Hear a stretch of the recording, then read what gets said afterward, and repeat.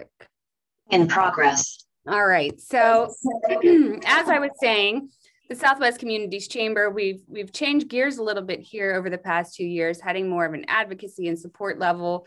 And we have had the great ability to have some events over this year, but as what we were just saying, COVID has kind of picked up a little bit, and we hope everybody's safe, and we want to make sure we keep everybody else safe. So we've switched over to this webinar. So thank you to everybody who's attending today. I know you were all expecting to have a wonderful breakfast, and hopefully you still did at home. You just didn't get it in person. But we thank you for coming in here. Typically, we've done an economic forecast through the chamber over the years, but this year, because of everything in the environment with COVID, we wanted to make sure we touched on the workforce, because I think that's a problem for everybody across the board, whether you're a big company, a small company. There's issues getting employees, having employee retention, and everybody's talking about the Great Resignation. So I think it's very important for us to see some different ways that different industries are coping with the changes in the environment out there and how the industries are managing, and get some good tips, hopefully, as well as look at the economy and how it's been affected as well. So today I brought in Bill Flanagan from Allegheny Conference, Audrey Russo from Pittsburgh Technology Council, and Larry Pantuso and Barb McCollough from Washington Health System to kind of go over everything that's going on in their industries and give some light to, you know, the trickle down effect maybe that's affecting our businesses locally as well as across the region. So I'm going to start with Bill. Thank you, Bill, once again for coming today. And let's make sure that the screen share is working, as I know you've brought, I believe, a slideshow. Bill is a pro at all of this, so I'm not too worried. He'll walk me through it. And just a reminder to have everybody mute yourself if you are in this webinar, just so we give Bill the floor and make sure that he doesn't get interrupted. We will be able to ask some questions at the end, so please jot down any notes that you have and any questions you might have, and you are more than welcome to answer them or ask them at the end. Please use the chat box at the bottom to ask. If you don't want to wait for the end, we can put it on the roster for me to ask. All right, Bill.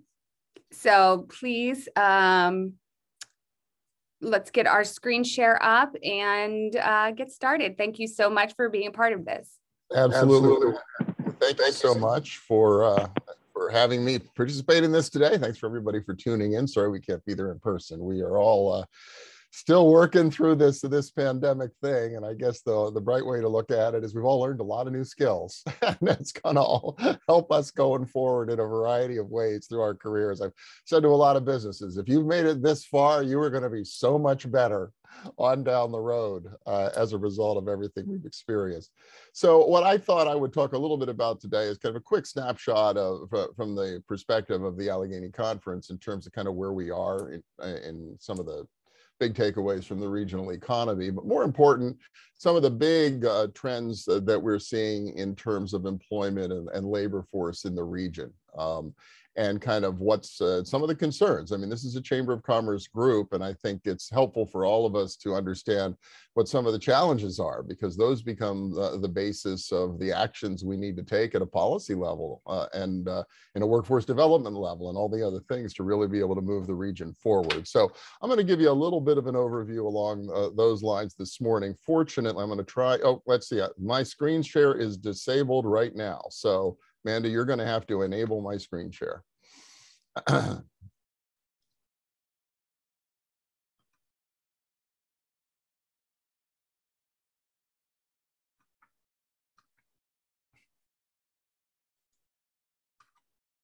Still disabled.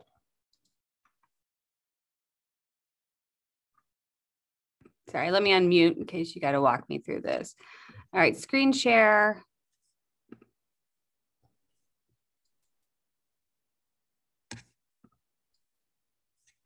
Yeah, you should have a permission button on your screen as the host that would allow you to grant screen share privileges. All right, I'm on the screen share. Anybody else done this recently? Unfortunately, I can't see that screen because I'm not the host. I can't see those controls. So it says share screen at the bottom. Yep. One participant can share at a time. Multiple participants can share simultaneously. I have there. that. Now it's working. Okay, whatever you did, selected. you solved it. Okay, cool, excellent. All right. All right. Hopefully everybody can see this screen now. And I am going to just fill the screen like that. Come on, there we go.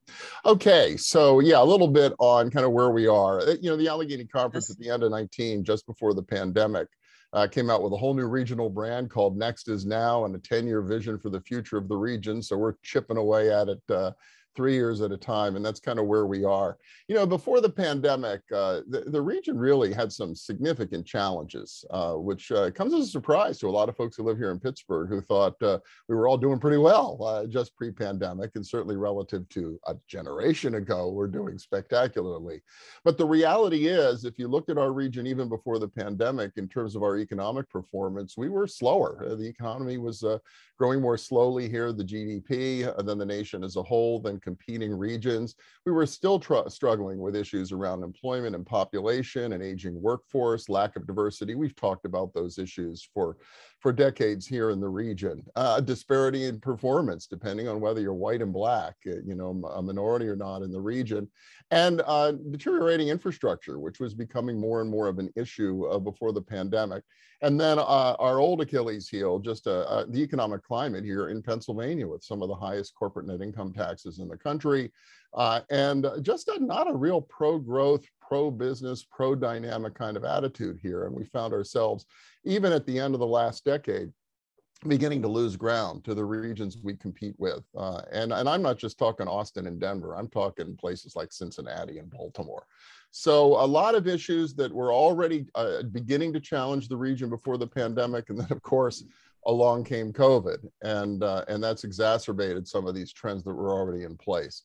The good news is we've been moving forward. We've been recovering from the worst of the pandemic almost 2 years ago. As of October of this year, the Pittsburgh Regional Alliance, one of our affiliate organizations, tracks what we call wins. These are business investments or expansions in the region. Our target for the year was 40. As of October, we were up to 32. So a little bit behind. Most of that as a result of a lag because of the pandemic. Businesses are just slower to make investment decisions, and that's been the case for the past year, but still moving forward, and we're seeing investment in the region. We're seeing a lot of interest in the region. Our pipeline of projects, companies that are kicking the tires, trying to decide if they're going to come or not, it's now up to 149. So that's on the high end of our historic pipeline of potential projects for the region. And that's really encouraging. A lot of them are kind of in the more tech space, the innovation space, a lot of them in warehousing, some in manufacturing. You might expect all of that. Not so much in office space and those types of commercial real estate projects, which you also might expect given all the uncertainty about the world we live in terms of our virtual world. And we've actually begun to make some real progress, we hope, on tax reform in Pennsylvania and business climate issues. The legislature seems to be receptive to trying to make some real progress this year, so we're encouraged.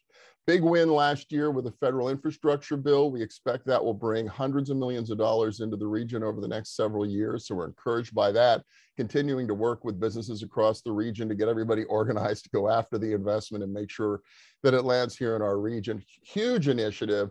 The end of last year and currently underway around this Build Back Better grant from the federal government that could put tens of millions of dollars in the region to grow our autonomous systems cluster. Think self-driving cars and automated warehouses, stuff like that. We think it's a huge opportunity for the entire region, and lots of partners are all pitching in to see if we can land that federal investment. So that's a really big deal potentially. And then we're continuing to run our programs at the conference to invest in community redevelopment, especially the places that have been left behind. So there's some good news, and we're making some progress, and that's all very encouraging. As of November, and the employment data lag by a month. So you might have heard the federal data came out last week, and the numbers were looking pretty good at a federal level, where our regional numbers lagged by a month. So looking at the November data, employment across the metro is about 94.5% of where it was pre-pandemic. So we have yet to recover completely all the employment that was lost as a result of the pandemic. So we're still coming back, but we've come a long way back when you consider just how challenging it was a year ago. The downside is after some significant improvement in the spring, it's kind of leveled off and we're not seeing a lot of employment growth over the last half of last year. So that's something we're really keeping an eye on in the region. And I should mention this, all these data are coming from the Pennsylvania Economy League, which is one of our sister organizations. I get to work with a lot of really bright people who crunch the numbers and can provide this kind of analysis and perspective. So I'm always grateful for that. Looking at where we are in terms of the unemployment rate in November, it was looking pretty good for a little under 5% here in the metro. That's outperforming Pennsylvania and outperforming the nation as a whole. And in fact, it's the smallest gap between the national and regional unemployment rate that we've seen in the region since June. So that's been encouraging on the unemployment rate side, and it's been improving steadily since the summertime. So all that is very good, but there is a but to go with that. The improvement we've seen in the unemployment rate is not only the result of job creation, and there has been some companies are adding some jobs. The more concerning trend for our region is people leaving the labor force. And those are people who are either working or available to work, looking for work. And the labor force in southwestern Pennsylvania has actually been declining. That gets back to what Mandi mentioned, the great resignation. Here in our region, there's also a great retirement underway with the baby boomers hanging it up. And then another one of our members called it the great reassessment, just everybody taking a look at where they are in their lives and their careers as a result of the pandemic and just saying, hey, I want to find something else to do with the rest of my life or my career. So there's a lot of dynamics unfolding right now. It's not just a Pittsburgh challenge, it's everywhere in the country this is unfolding, but we absolutely are seeing it here in our region. What we found is that the number of unemployed individuals in the region has been going down, which is great. But at the same time, the labor force has been falling for the third straight month in November. So fewer people available to work. So it's not that the number of unemployed people are declining because they're all getting jobs. Some of them are just giving up, right? They're moving away or they're choosing to do other things with their lives. So that's a concern. If you're an employer and you're struggling to find people, this begins to explain it may not just be you, and maybe these broader dynamics that are playing out in the region. The most concerning number to me was that the labor force in southwestern Pennsylvania is now at its lowest since July of 1990, 30 years ago. Think about that. That was coming out of the steel bust. So that's the kind of setback we've experienced. All the gains we've made over the past generation in terms of building our labor force in the region have been eroded by the ripple effects of the pandemic. So that continues to be a concern as we look to the future, because we need a growing labor force to be able to attract industry and investment. The industries that are most affected by all of this right now, and again, this is looking at the November data: construction, administrative and waste services, agriculture, forestry, fishing and hunting, arts, entertainment, and recreation, after a strong rebound earlier in the year, has started to flag a little bit. And then transportation and warehousing, interestingly enough, in terms of being able to attract the people they need. Construction's seasonal, so I've been told by our experts we shouldn't pay as much attention to that as being pandemic related, but it certainly is part of the seasonal dynamics that are at play in the region. So those are the industries that are being most stressed. But this idea of not being able to find people is really playing out, playing out across the economy in southwestern Pennsylvania. So you might wonder why, where is everybody? It was such a crisis. If you think back to the spring of 2020, why isn't everybody working? Why are they all desperate to come back to work after they all got displaced? So we decided, rather than just speculating, we would literally ask them. We would ask the people that are affected by all of this. And fortunately, we've been working with Schmidt Market Research since virtually the beginning of the pandemic, doing regular consumer confidence surveys for our TV show, Our Region's Business, and for the Pennsylvania Economy League. So we've been able to take the pulse of the region. That's literally what we call it, the Pulse of the Region survey. We've been able to take the pulse of the region originally it was every couple of weeks. Lately, it's been once a month, kind of from the beginning of the pandemic. So last May, so this is a while ago now, we asked people why they were changing jobs. What was leading people as the economy began to recover coming out of the pandemic? Why were they choosing to go work someplace else? far and away, better pay and benefits were driving people to look for other places to work, better or flexible hours. Already we were seeing this idea of workplace flexibility really manifest itself. Half the people said that was a factor. Some said a better industry, almost half said that. Some said a better commute. And in some cases, that's because people kind of got used to working from home, maybe not having to drive a half hour or more, or take the bus to get to work. So they were looking for those options. Flexible work location, important to about a third of them, and about 22% concerned about COVID safety. So they wanted to find an employer or a working environment that would give them more peace of mind about their health. So that was the snapshot last spring when we asked why people were leaving the companies they already worked for. Then we asked later in June, a month later, we asked for those who were not looking for a job. So the previous slide was for people who got a new job. These are for people who were not looking for a job. Why aren't they looking for a job? And half of them were because they're already retired, so they don't need that. We think that retiree number has gone up because of the percentage of baby boomers in our workforce. We have a higher percentage of baby boomers in our workforce than competing regions, and some of them are choosing to retire earlier, or just because of the pandemic, they've decided to hang it up. So that's a factor. When you get beyond the retirees, about 26%, a quarter of the people said they couldn't work because they had to stay at home to manage the house or the kids. That gets the child care issue. Some just wanted to take some time off. They were in a position to do it. Some were assessing their current situation, trying to make the right move. Some were dealing with kids' education. They had to stay home for kids' remote learning. What was interesting was only 8% of the people who were not looking for work cited those sweetened federal unemployment benefits as the primary factor. So it was a factor, but based on the surveys we did over the course of the last year, it did not seem to be the big driver of why people were choosing not to work.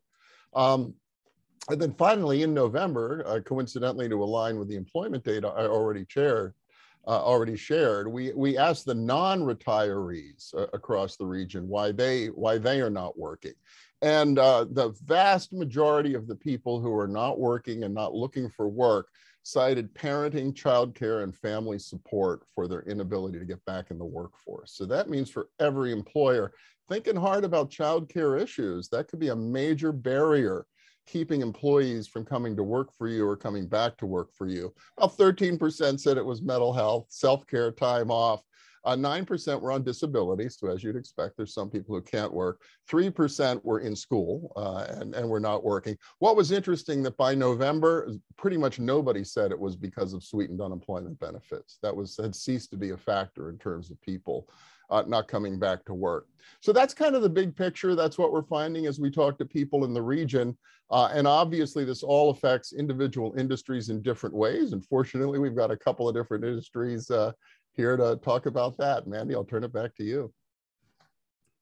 Excuse me. Thank you so much, Bill. The only question that came up, and we can ask more at the end of the session, is, do you think the Great Resignation is correlated to people leaving the region? Some of it is correlated to people leaving the region. I don't know if you saw some of the data last week on Pennsylvania, just in general. So it's not just our region, but Pennsylvania in general, sort of an exodus, especially of those mid-career workers who have a lot of options and can go look for other places to work. So part of that's a factor. I think some of this, we did a study called an Inflection Point back in 2015. It was a forward projection of our labor force in the region. And one thing we discovered at the time was there were almost 300,000 baby boomers in the workforce who would be eligible to retire over the next 10 years. So by 2025, that was 22% of the region's private sector workforce in 2015. So now you roll that clock forward, we're 7 years into the loss of 300,000 baby boomers from the workforce without lots of people moving into the region to replace them. And then we think on top of that, the pandemic, because of the Great Retirement, has accelerated that trend. So we may be in worse shape in terms of that retirement trend in 2022 than we expected that we would be when we did the study back in 2015. Thank you. If there's any other questions for Bill, we'll definitely ask them at the end of the session. You can put them in the chat box and I will be happy to help or ask, or you can ask yourself.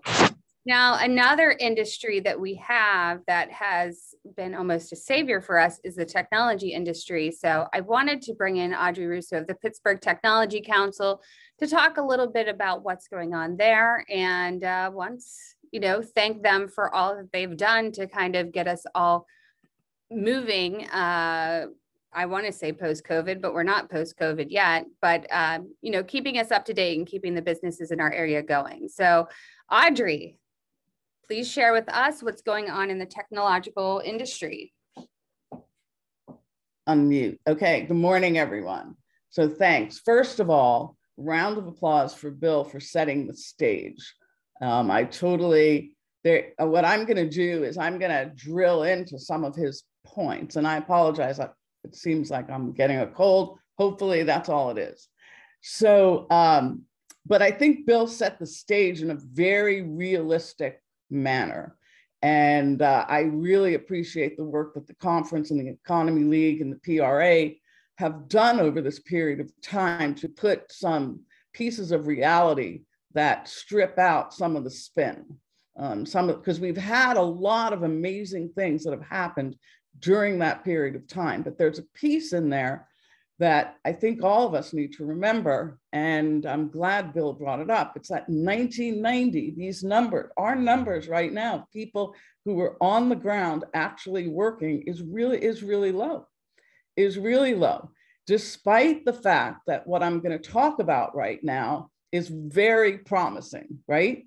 But as a result of what I'm talking about, I also want to again sort of point out that there's a big bifurcation in our community, and it is not just age, because many of the people who are nearing or are boomers, whatever category you want to call people, they are staying in tech jobs, right? They're not necessarily exiting them because of many of the things that have happened during COVID: flexibility, demand for their skill sets, rooted in the community, not willing to necessarily pack up and go and start somewhere else, commitment to companies, right? Commitment to the innovation.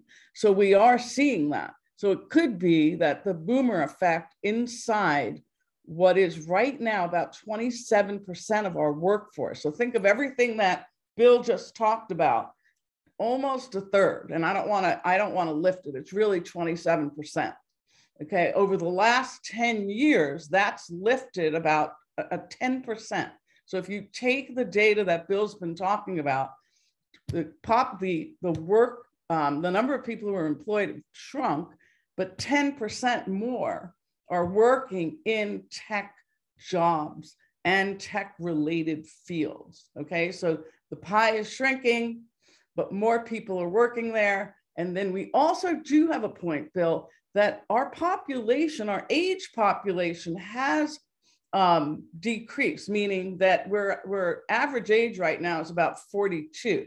About 10 years ago, it was 47. Okay, so that may not seem like remarkable, but it is something that the researchers, and I have talked to some of your researchers about it, and it's really, unfortunately, the aging of our population who are no longer with us. So people are living longer, right? But we're still at 42. So if you think about that population of being the average age of 42, there's another slice inside of this tech economy, is that people who are working in tech in particular have the highest educational attainment levels.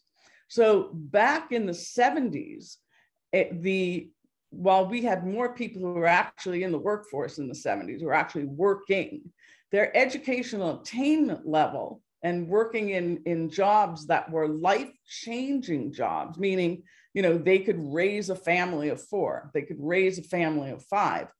Their educational attainment level was often not even high school. We were considered a place where you didn't have to have even a high school degree and have a job that allowed you to be lifted out of poverty.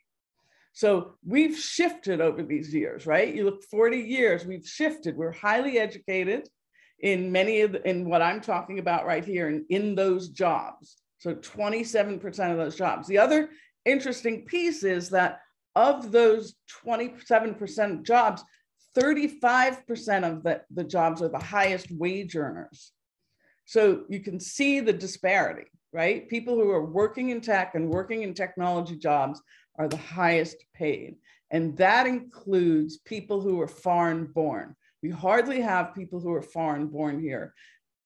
In 10 years ago, we had less than 2% that were foreign born. Today, we have about 4 to 5%. And if you look at the city of Pittsburgh, which is a really, really powerful statement that leverages what Bill has talked about, is the city of Pittsburgh lost 10,000 African-American people, 10,000 over this last census. Okay, so the city is slightly shrinking. We lose that many. And yet our Asian Americans who are living in the city of Pittsburgh have increased for the first time. Small population of immigrants, a big bifurcation in terms of people of color and having access to the work of innovation and technology. So the jobs in innovation and technology have grown. The wealth of the people who are working in innovation technology have grown. The people who are obviously the most educated, academically educated. I don't like that term because I think you can be very well educated in other pathways, but people who have gone and matriculated through the university system is high. And simultaneously, we have a high demand for these high skilled jobs. The companies that have grown in Pittsburgh are predominantly, even though last year we had an incredible positive hiccup of those companies that had independent public offerings, IPOs, that was the first time since I've lived here that we've had that. And that was I moved here in 2001 and we had 4, which means that wealth creation and opportunity should have a trickle down effect into our economy. But again, the growth of companies that are in Pittsburgh are basically research-based and strategically partnered with our universities. They are close to the universities because they want the talent there. Information technology jobs, and that means not all tech. Those are jobs where they're data centers, managed services, where you outsource services to, that you don't want to keep those services inside your company. The old help desk, the old customer support. And I say the old, I'm allowed to say that because I grew up in that. That's where my career emanated, coming out of the back room and providing support and application support. Those jobs have decreased. Those jobs have decreased all across the United States, not just here in Pittsburgh, but we are finally seeing the ripple effect of what it means to outsource information technology, whether that's onshore in our backyard or whether that's offshore. So those jobs at one point were really growing our economy, really growing the economy here in Pittsburgh. And now finally, why? Because you don't need as many people in data centers anymore. It once was a time you'd have 30 people in a data center. Today, you can go into a data center and there's 2 people because everything has been automated. So the effect of automation is affecting us in information technology. The good news is that we are seeing investment that is coming out from outside of the region. And that's capital investment, which is called venture capital or private equity, also known as PE.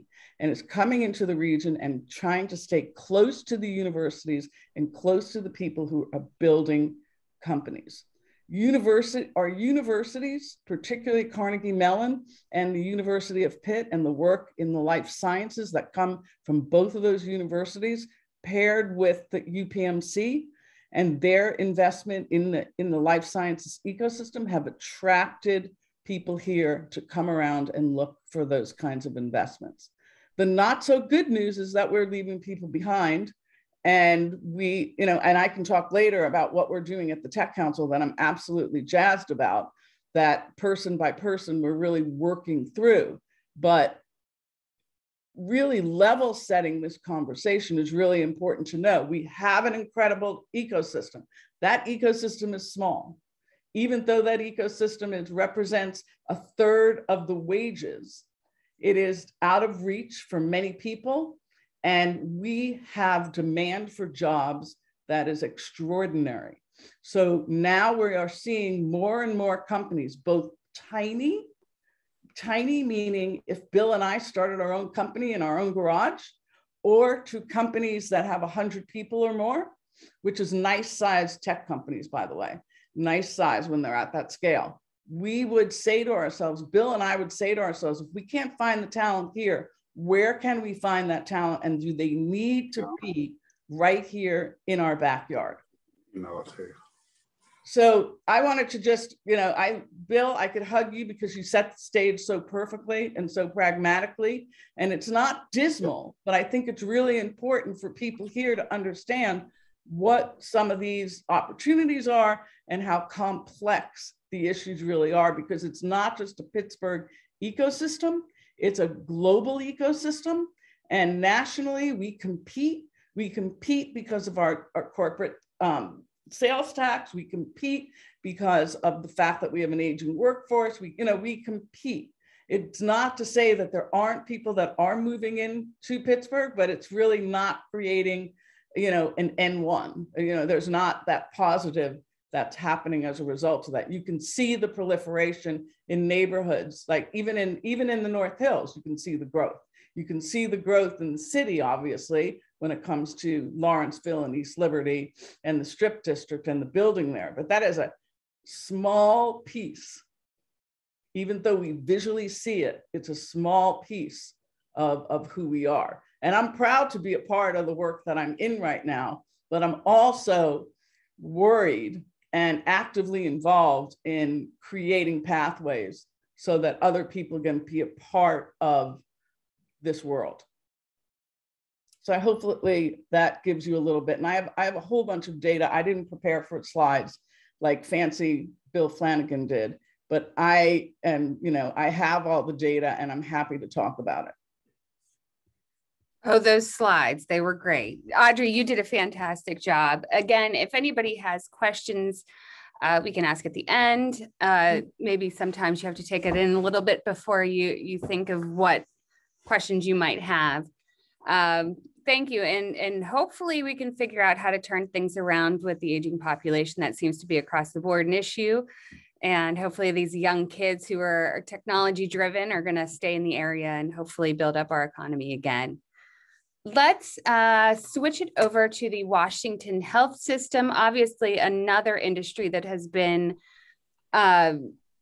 changed in so many different ways. Let's see what they're doing to bring in recruits and to keep them, retain them. And we're going to start with Barb McCollough of Washington Health System. So Barb, I give you the floor as well, and we'll bring Larry Pantuso on after. Thank you, Mandi. Good morning, everyone. I'm Barb McCollough. I'm the VP of HR for Washington Health System.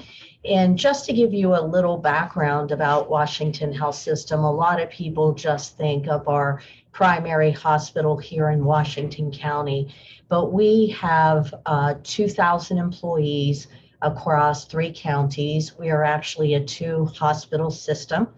We have 40 off-campus facilities that include 18 primary and specialty care physician practices.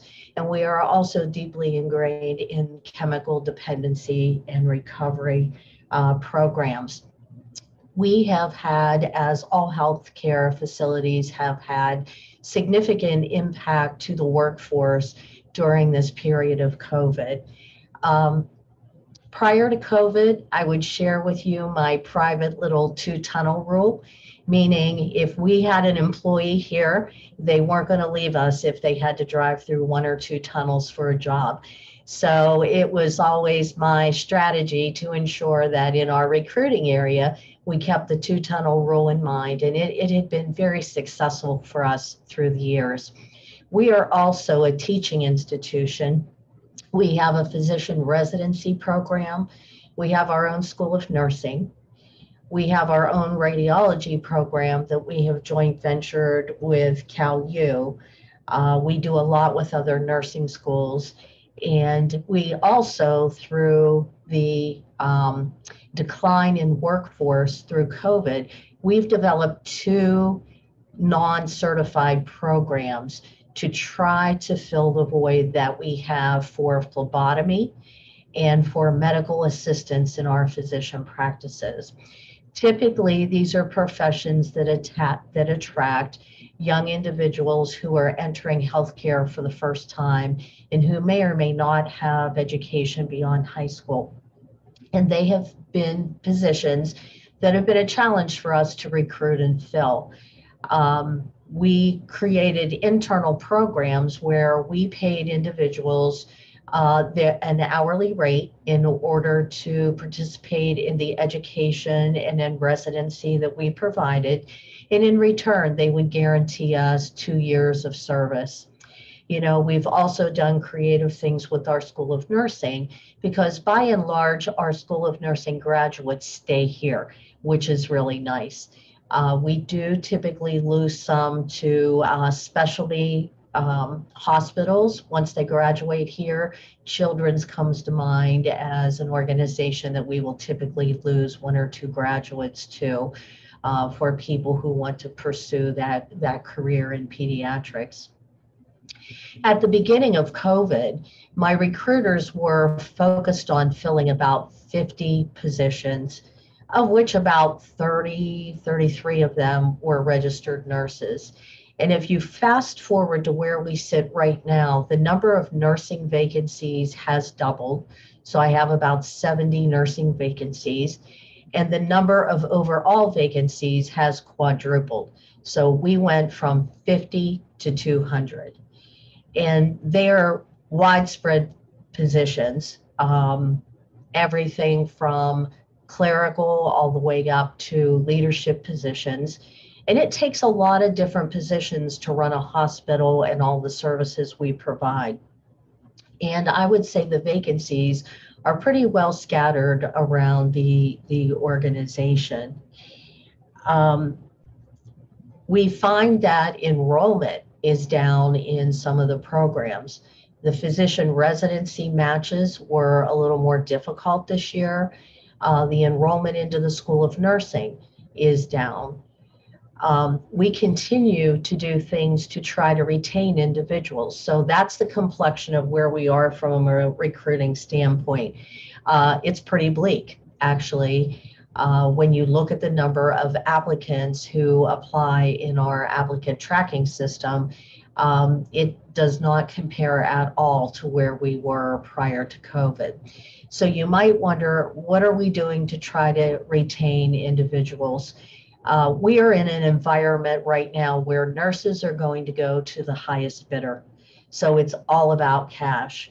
And nurses are leaving the organization, despite my 2-tunnel rule, to take on positions that are called travelers. And Larry can tell you, Larry has been in the nursing field for a long time. In what I would call the old days, a traveling nurse is one that basically was unattached from a family standpoint, and they were willing to travel throughout the country and make a ton of money doing it. And after a few years as a traveler, an individual would usually come back to home and either apply or reapply at one of our regional organizations. The word traveler has taken on an entire new definition during COVID. We are losing nurses to Canonsburg, and that's called a traveling nurse. And they are going down the street and they are making double and triple the hourly rate that they would make as a non-traveling nurse. So it's not hard to understand how nurses are giving up long careers at Washington Health System, despite the fact that we have historically paid very competitively, because there are higher bidders out there. We have done just a litany of things during COVID to support our workforce, not just our nurses. A few things are a little unique. Our police chief has a retired canine named Izzy, and Izzy comes to work every couple of weeks, and spends time in critical care with our nurses and on other floors where our nurses have been very traumatically impacted by caring for COVID patients during a time when we didn't allow visitors. So our employees were the ones that were with COVID patients as they suffered and in some cases as they passed away. Izzy has been a great positive impact on the workforce. It is amazing what spending a little bit of time with a dog can do for one's morale. We have also used some of our expertise at the Wellness Center, and we've offered chair massages on the different units.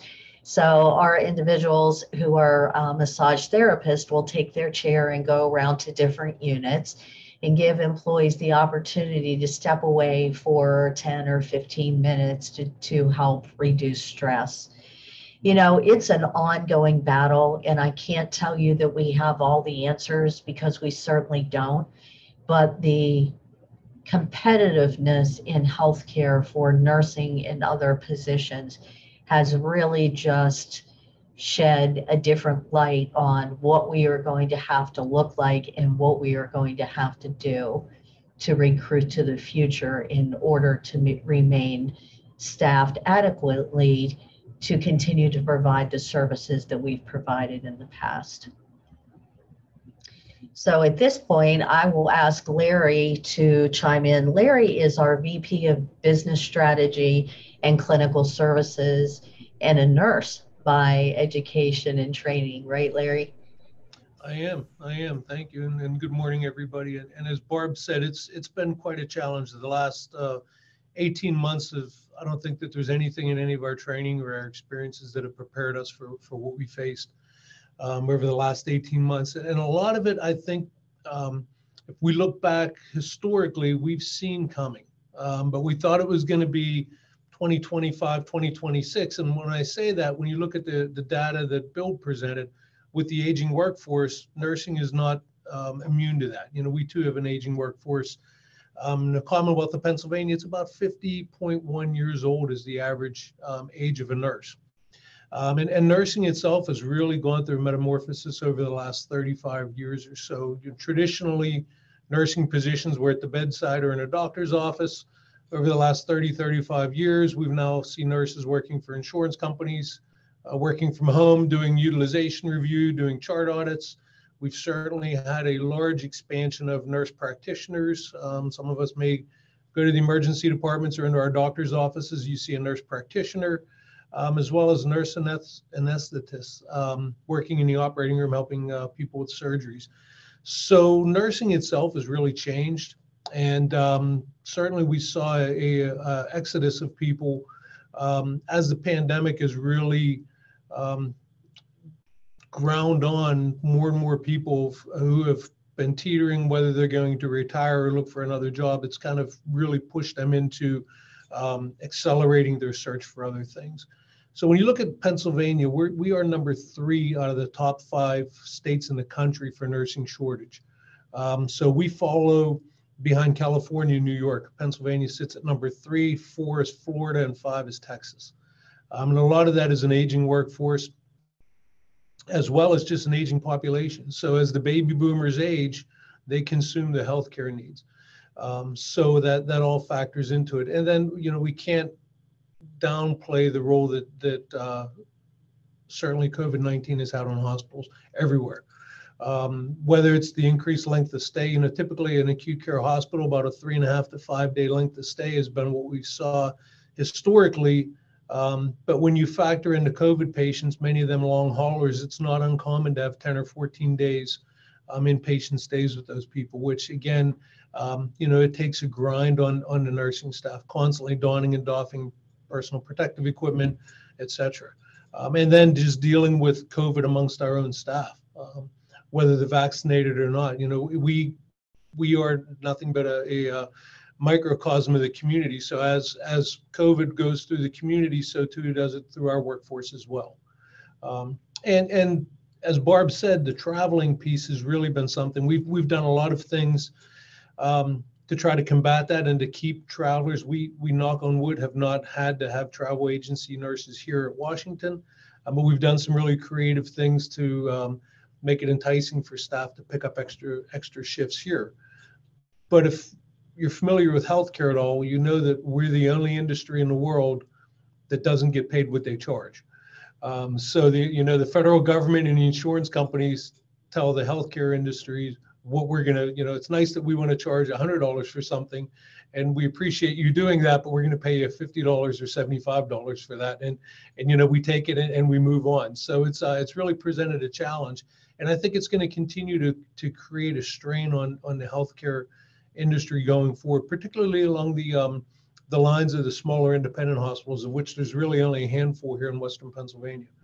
The other one of the big impacts for nursing itself has been, if you look back 100 years in history, almost every hospital had a nursing program. The diploma programs, in 1970, there were 1,300 nursing diploma programs, which was a 2-year program typically, and you would sit for the NCLEX, which is the nursing certification licensure exam, and you would become a registered nurse in Pennsylvania. Now, in 1998, there were 100 diploma schools left in the United States. So it's really taken a toll. We still have one. There's a handful still here in Pennsylvania, not many. But when you look at a 2-year program versus a 4-year program, 4 years, as we all know, from between the ages of a traditional college student from 18 to 22, 4 years is a long time to change your mind and do other things. If I can work in an industry that's 24 hours, 7 days a week, and I can work holidays, weekends, and evenings, and in all kinds of weather, where I could, go with my sorority sister and my fraternity brother who's doing IT, and I can work from home and make a lot of money doing that. That might be a little enticing and cause people to change their minds. So healthcare is definitely a calling. I don't think anybody does it for the pot of gold every other Friday on payday.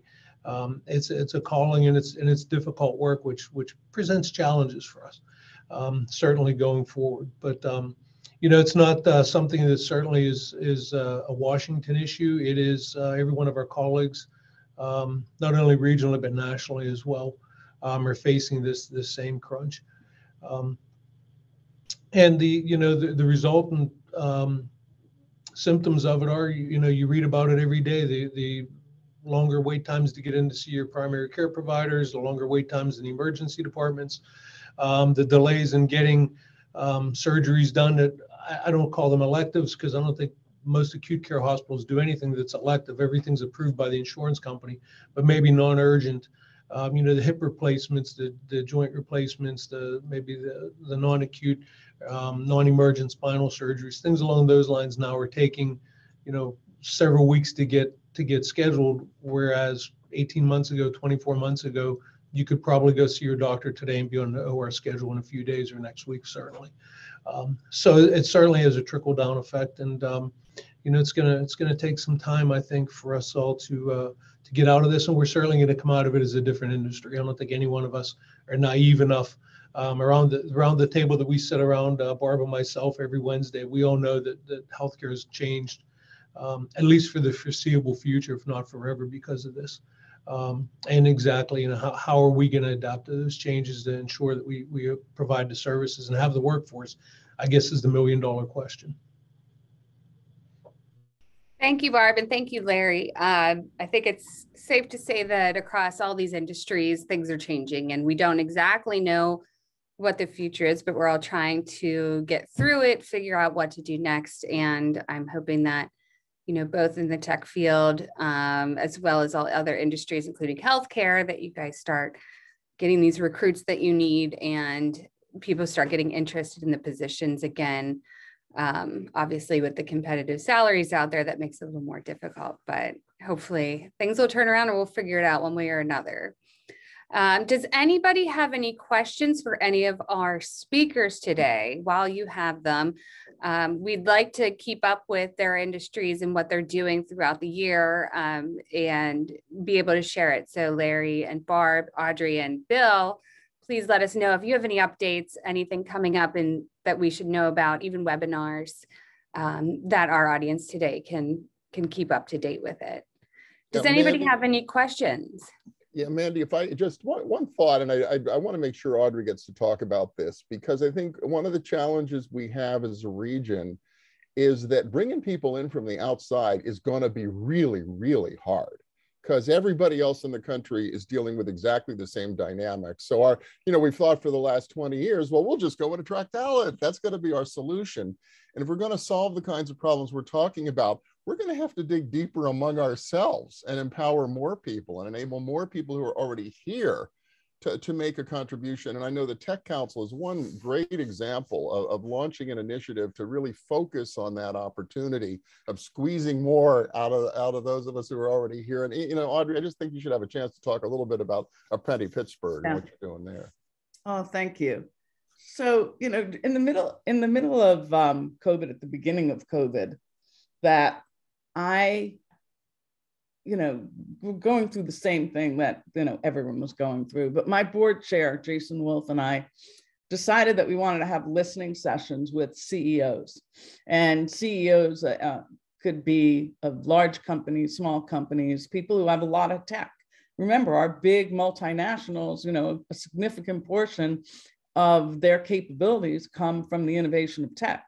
And they brought a lot of tech skills inside their companies, where 10 years ago, those used to be firms. Now they're actually requiring the same kinds of skills that you might typically see or needed at the NASDAQ companies, like, the Googles and the Facebooks and, even the Microsofts. Now they're in-house.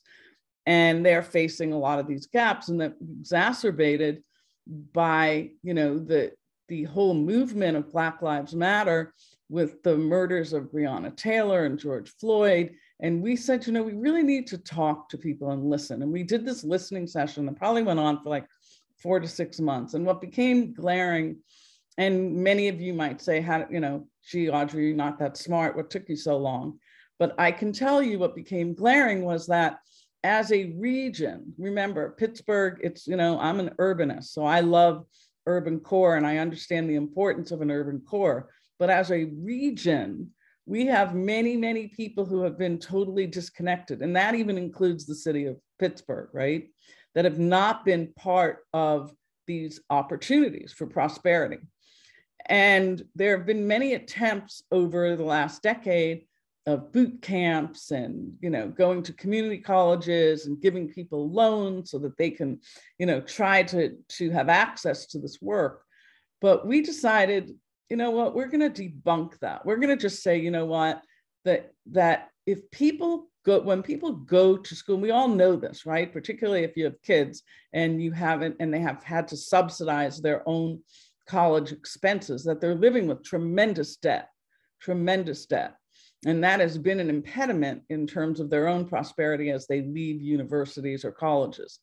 So we found that the state of Washington was doing a very interesting program. And they essentially said that for years, the unions and through the Department of Trade and Labor and Commerce, they had certified apprenticeship programs. And we in our region are amazing for apprenticeship programs, particularly in the buildings and trades and steel workers. You can go down the line in terms of a lot of those capabilities. And they have apprenticeship programs. So the state of Washington, they have a counterpart, Small Tech Council there, and we know them. And they decided to go after the compliance and same format that the buildings and trades and the construction industry and the boiler makers, et cetera, have gone after and become certified apprenticeships. Now, why is this so important? It's important because there's a rigor and a regimen to what the curriculum is for those skills. And they put together 12 job categories. We're looking at 14 maybe, but 12 job categories that have been approved through the Department of Labor and then trickle down into the state of Washington through their approval process through the respective Department of Labor's. And they created an apprenticeship program. Good old fashioned, I would say what we're doing, we've copied it essentially. We've said, you know what? At the Tech Council, have incredible relationships with business leaders, incredible. And everyone is talking about, oh, you know, we don't have enough diversity. Oh, we're not reaching the right people. Oh, we can't find talent. And we've said, no, we're gonna flip that around. We're gonna flip that around. So through the state of Pennsylvania, which is a very arduous process, by the way, because the state of Pennsylvania thinks tech isn't, the tech ecosystem and the tech jobs aren't in need of the same kinds of requirements that, you know, building and construction and trades, et cetera, that, you know, we shouldn't be essentially apprentices, right? Have an apprenticeship program. But they finally turned its head around, thanks to the leadership in Harrisburg. And we really worked hard. We've certified 2 jobs. And this certification process allows us to do a couple of things. One is it allows us to create a job.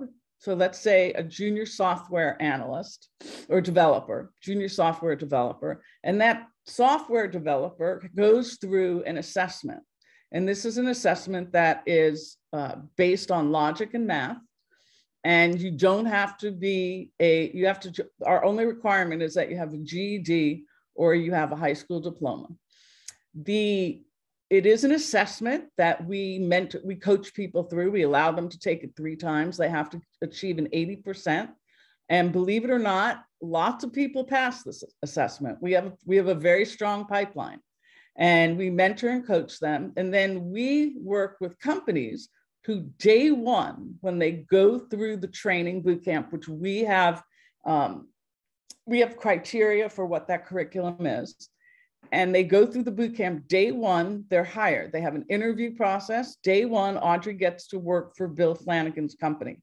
And she is paid at least minimum wage, at least. She is given anything that she needs, whether it's a laptop, any kind of support, you name it. If there's issues on childcare, and she goes through the program, and she has mentors, she has coaches. We work with the ecosystem of people who really want to help, that are really competent in their roles and development. And at the end of that period, they get at least 60% of what that job is. So it's the same exact model.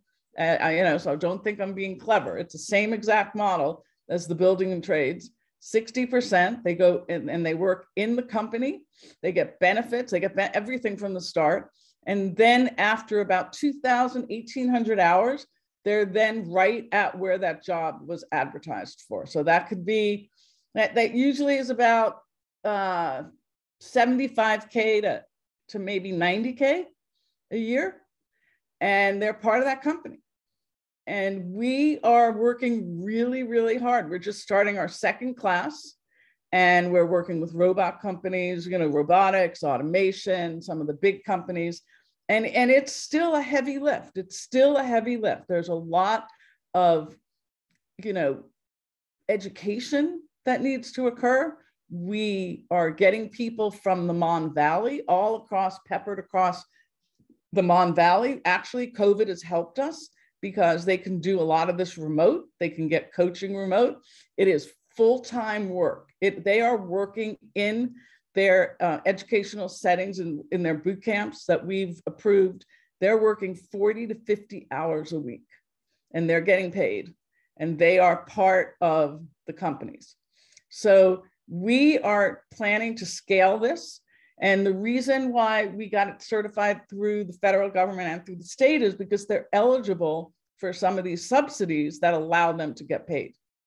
So we have to work with the companies to make sure that the integration really occurs, that people feel that any of the obstacles are eradicated.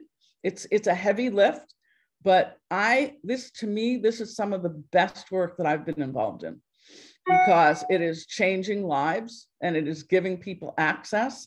And when I say people who are disconnected, they're people who are living in the Hill District or living in, Larimer, or they're living in Monessen. We have enough people who are peppered through the Mon Valley that could, if you just looked at the pure numbers of people who could work. So our criteria is a person of color, a veteran, a woman, or a person with a disability. And that's our criteria. And so I think our first class was 70% African-American.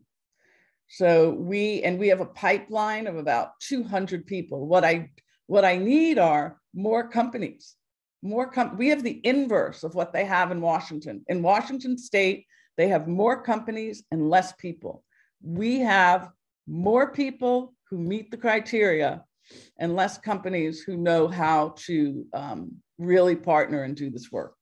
Because what happens is when you're in companies, you think, I just need the skill set now. Well, that's an old-fashioned mindset. We're not going to change if we say that I need that skill set exactly today. We have to create this kind of pipeline of work. So I'm thrilled about it. It's a Prenti. You can go to my site, 40x80.org, or you can just reach out to me. I'm happy to talk about it. I have incredible people who are doing this. I have incredible partners.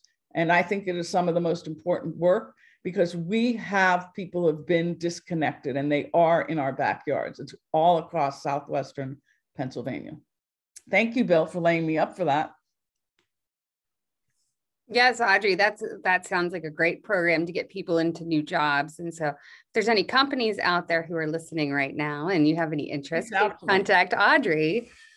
And does anybody else have any questions for our speakers today? I know some people are shy out there, so.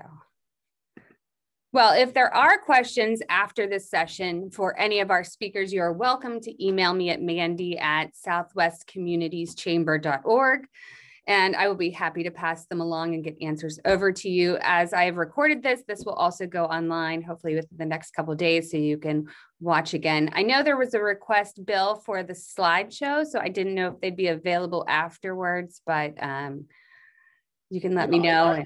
Yeah, but Mandi, I'll send you a PDF. I think this is all stuff that we've released publicly, so there shouldn't be an issue getting you a PDF of the deck. Okay. So I'll and if there is, just let me know. So, lastly, we want to continue this conversation after the session, and everybody here is invited. We have our new Business Connections Roundtable that will be taking place on January 20th at 9 a.m.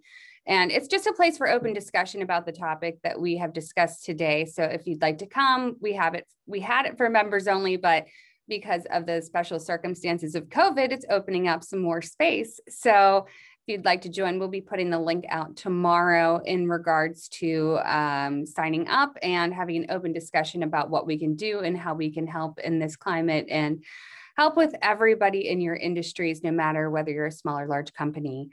Thank you once again to Bill Flanagan, Allegheny Conference, Audrey Russo of the Pittsburgh Technology Council, Larry Pantuso, and Barb McCollough of Washington Health System for giving us their time today. And thank you all for attending. You get out a little bit earlier since it is on a webinar. So congratulations and go enjoy your day. Thanks, everyone. And thank you. Have a good day, everybody. Thank you. Be safe. Bye-bye. Bye-bye.